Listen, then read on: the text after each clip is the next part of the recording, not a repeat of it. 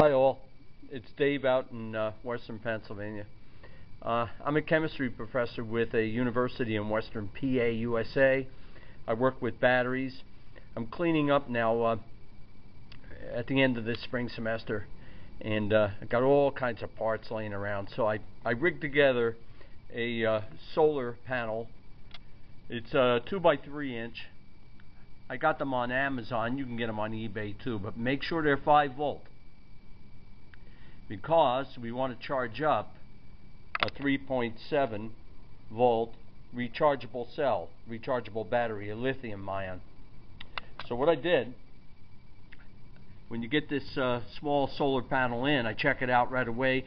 There's a little bit of black gum on the back where the contacts are. You scrape that off, and then I soldered the negative and positive leads using about 24 gauge wire. And you don't need a diode with this because the input from the solar panel is going to get soldered to a TP4056 board, and it's got a USB. This one's got a mini USB attachment, so you can see where I soldered. And instead of using a Mac or a PC USB 5 volt, we have it going to the solar panel. So it's red right now. It's got a red and green LEDs. It's red because it's charging up a battery.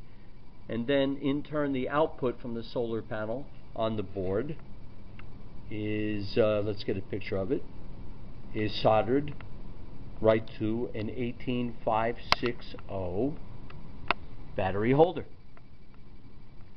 So I checked this a few minutes ago. I'm indoors. I'm in the lab, and I'm pulling out the over 5 volts, which is going to charge up this battery. You don't need a diode because the board will shut down this battery when it hits about 4.2 volts, which is considered fully charged.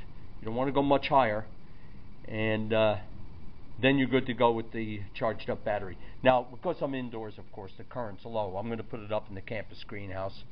But you can put this together. It's a very good project for a beginner, for a young person interested in STEM career, or anybody working at home that wants to try their hand at it. And it'll work pretty good for you. Watch my other videos, guys. I'm going to be turning my attention very soon to zinc bromine flow batteries. Hey, take care. Bye for now.